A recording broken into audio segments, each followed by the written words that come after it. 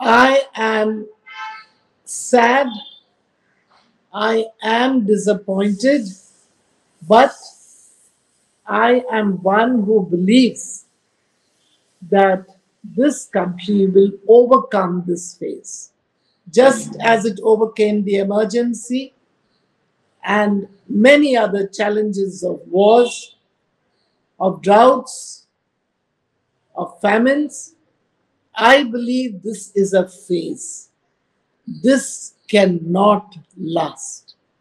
The people of India have their feet firmly in the soil of a democratic India. And I believe It's the pendulum which has swung to one side will swing back to the middle.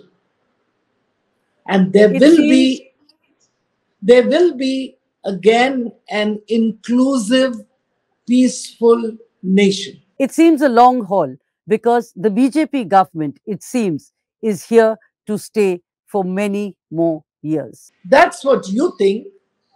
That's what the press seems to be projecting all the time. But the true Democrats, the voters, and the people of India know what is good for the country. Their soul and their strength, I believe, will ultimately dominate. Your last word on 75 years of freedom before I let you go.